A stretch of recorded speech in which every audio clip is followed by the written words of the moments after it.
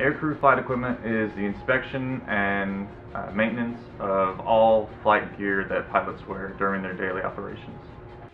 Day-to-day operations that happen here are pre-flight inspections as well as post-flight inspections.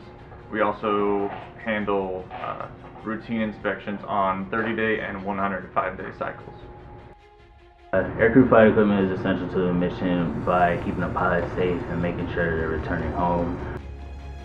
Some day-to-day operations would include pre-flights, post-flights, inspections of equipment. We deal with masks, we deal with helmets, we deal with G-suits, lightweight coveralls, we deal with cold water immersion suits, basically keeps you cold if the pilots were to eject into cold water. Other things would include system work as well, a lot of things on the computer that we deal with too. Their equipment really is everything that they need for the aircraft. If they were to eject into cold water, they'd basically be wearing that. It keeps them warm for a certain amount of time until rescue is able to come back and rescue them.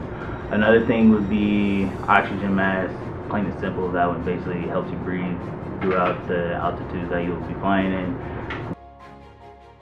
One of the most special pieces of equipment here we have, specifically for the F-35, is the helmet-mounted display helmet.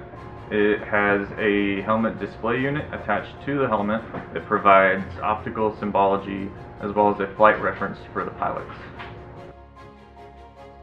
In AFE, the pilot's life truly is our business. We are the last to let them down.